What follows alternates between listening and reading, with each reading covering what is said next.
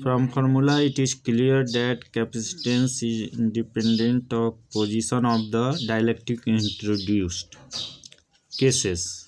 First, if more than one dielectric slab are placed between the capacitor, then the capacitance equals to epsilon naught A by d minus t1 minus t2 minus dash dash dash dash dash dash minus t1 plus t1 by k1 plus t2 by k2 plus dash dash dash dash dash dash t1 by kn,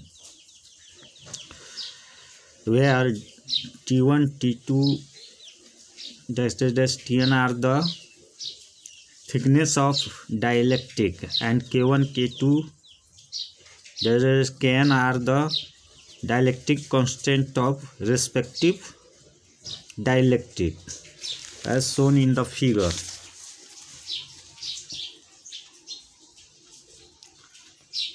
Two, if a single dielectric slab completely fills the space between plates, then T equals to D.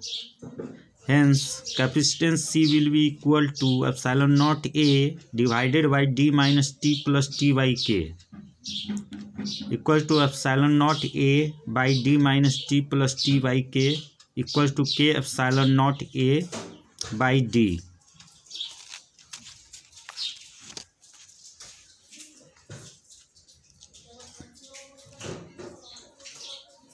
Or C equals to K into C naught, where C naught is the air filled capacitance of a capacitor.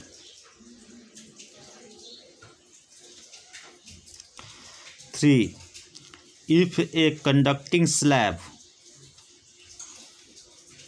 whose dielectric constant is we know that the conductor have dielectric constant infinity placed between the plates, then we have formula for capacitance C equals to epsilon naught A by D minus T plus T by K.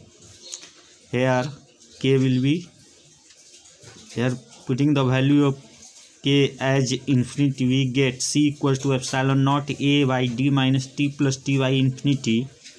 This implies C equals to epsilon naught A by D minus T. The situation is shown in the figure.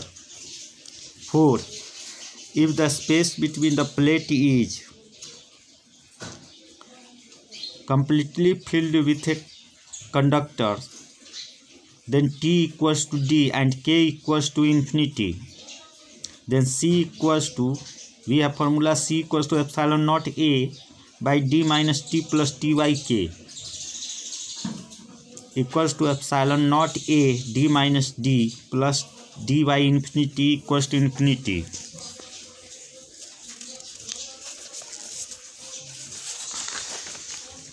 The situation is shown in the figure, that is, capacitors now behave as a earthed conductor